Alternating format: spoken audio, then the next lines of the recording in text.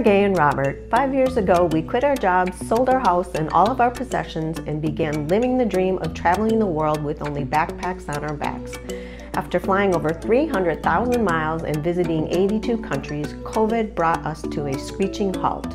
True to our fashion, we improvised and bought a brand new van and built it out in just 6 weeks to explore the United States until international travel opens up.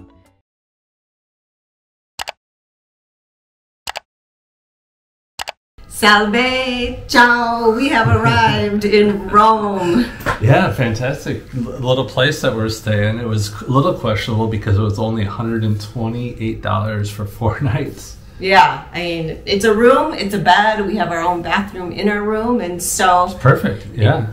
We arrived here, it's 1900, 7 o'clock here in Rome, and so we're getting our bearings and adjusting and hopefully sleep tonight because we didn't really sleep on the plane all that well. I think we got a couple hours in, easy right? Flight, yeah, easy flight. We did, it was like 7 hours in the first flight and 3 hours in the second, so pretty simple with the 7-hour flight. And a run from our plane to the next plane in Portugal because we only had an hour in between, but it worked. Thankfully there was another 30 people with us running, so... They had to hold the plane because half the plane was still running towards the plane. But our both flights were not full, but our flight from US again was probably half full.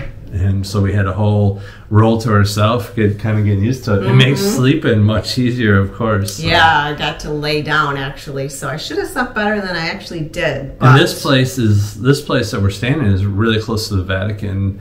I'm not exactly sure how far, but I think it's right here. The street's lively in front of us, but great deal. And we're going to keep this. We're going to go to Monaco on Monday, and we're just going to keep this place. Yeah, it's always interesting and a surprise to me and where we're staying because I never know. And Bob's like, I hope this place is okay because it was only $28 for 4 nights. And I'm like, but it's very nice. But it is very nice. It's fine. Yeah, and in Europe, this is what you have, is you have these homes that were apartments at one time that are split up into individual places. And sometimes you share bathrooms, sometimes you don't. This one doesn't even share bathrooms. No, we have our own in a little closet here in the room itself. So very next up for us is just heading outside because they have these open markets along the streets and we're going to be doing a little bit of exploring, but I would guess in about a couple hours we'll be ready to be done. And so getting back on the timeline here. Here's the room.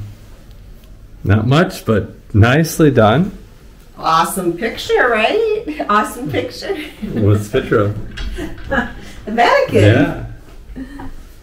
Bathroom and shower. I think what is interesting about how we travel is the accommodations that we stay on and that we are tolerant of. I mean, we are right next to the Vatican and we are paying only $128 for 4 nights. I mean, that is ridiculous. Our place, our room is not 5 stars, but it is all we need because we're really just sleeping in here. And so flip you around. We have a little closet here to store our stuff. We have a tiny refrigerator there if we want, you know, for soda and water and what have you. A little desk and a chair. Tiny little TV, which we don't use. This opens up to the courtyard, I believe. I think I can open it for you. Here's the courtyard below. Nothing fancy. Here is our bed. Bob already showed you the restroom and he's actually taking a shower right now, but I'm going to walk you into the hall.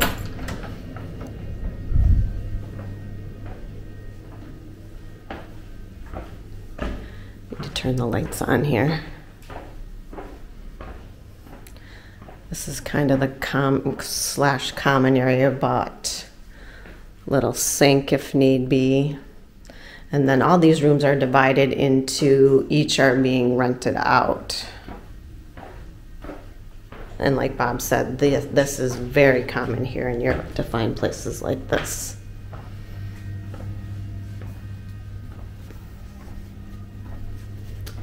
So there you have it. That's what $32 a night gets you for in Rome, down by the Vatican. So we're going to head on out and we are going to check out the street scene for a couple hours and then hopefully hit the bed, and we will see you guys in the morning. It's already the start of the holidays here in Rome. All the beautiful Christmas decorations.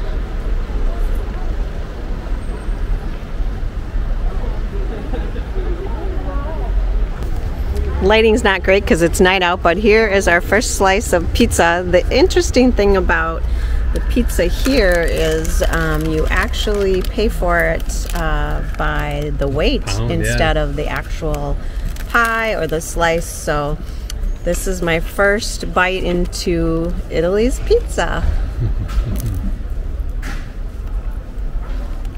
Very good. Mine has pesto on it, a little spicy. Could be warm though. So guys, this is the Vatican. Beautiful, lit up at night. Right in the center. Wide open to the public. No issues with coming in here in the middle of the night. I shouldn't say middle, it's about 10 o'clock at night. But the whole piazza is open and people are roaming around and taking photos. Really pretty setting.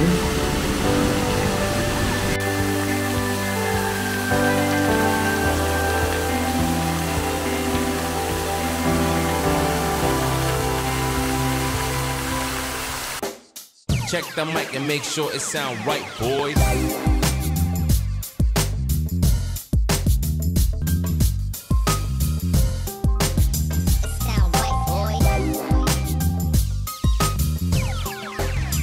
Sound right, boys.